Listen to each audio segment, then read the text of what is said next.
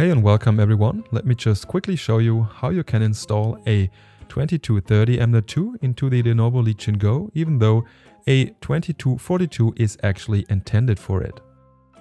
Here you can see the original SSD that came with the Lenovo Legion Go, and we're going to replace that with this smaller but bigger in capacity sized 2230 M.2 SSD with the help of an adapter, which you can see here.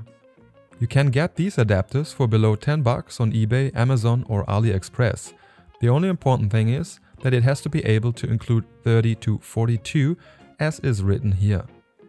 Now, before we begin, we need a soft underground so your Legion Go won't get scratched. I used a t-shirt in this case. Then we need a Phillips screwdriver with very small bits, and we actually need two different sizes.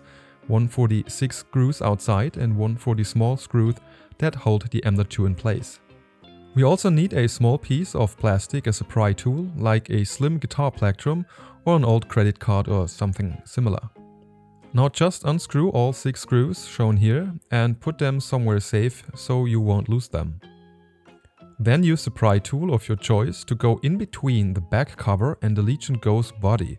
Gently press it inside and move along the side. Now, you could do this on all sides to be safe, but this time I was just able to lift the back up with some gentle force after clearing one side. If you're afraid of breaking stuff, just do all sides before instead. Now the first thing we have to do is to lift up this piece of tape and unplug the battery so we won't harm the electronics. And just put aside the cable for now.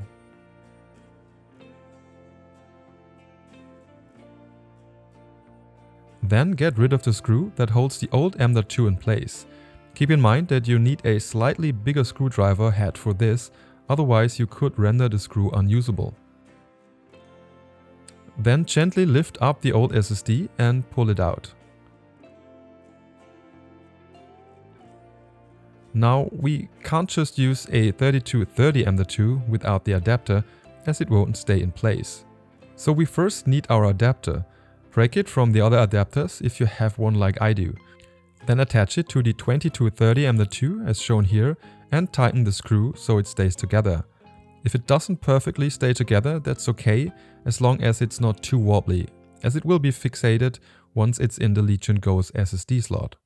I also used some thermal tape to make sure the new SSD gets some cooling as well. I haven't tried it without such tape, so be warned. I also used the tape on the other side of the SSD as well. Now put the new SSD in place, like shown here, and tighten the screw to fixate it.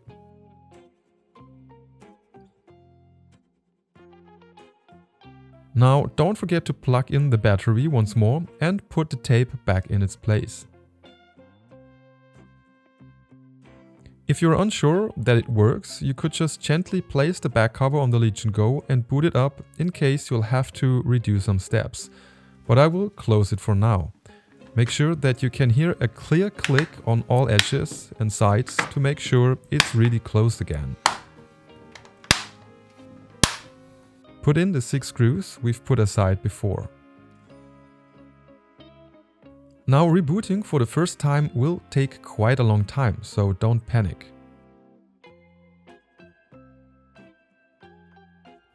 And then you're done. Now you will of course need to copy the data of the old drive onto the new drive before you do all of this. If this video was helpful to you, please like and consider subscribing for more Lenovo Legion Go related videos on my channel. I already have some published as of now, so check them out. That's all for today. Thanks for watching. See you next time. Bye bye and tschüss.